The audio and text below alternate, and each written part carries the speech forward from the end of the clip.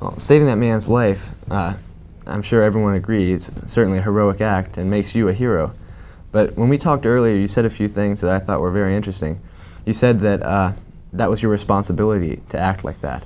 And you also said that it was a selfish thing. No question. We ask that proverbial question, am I my brother's keeper?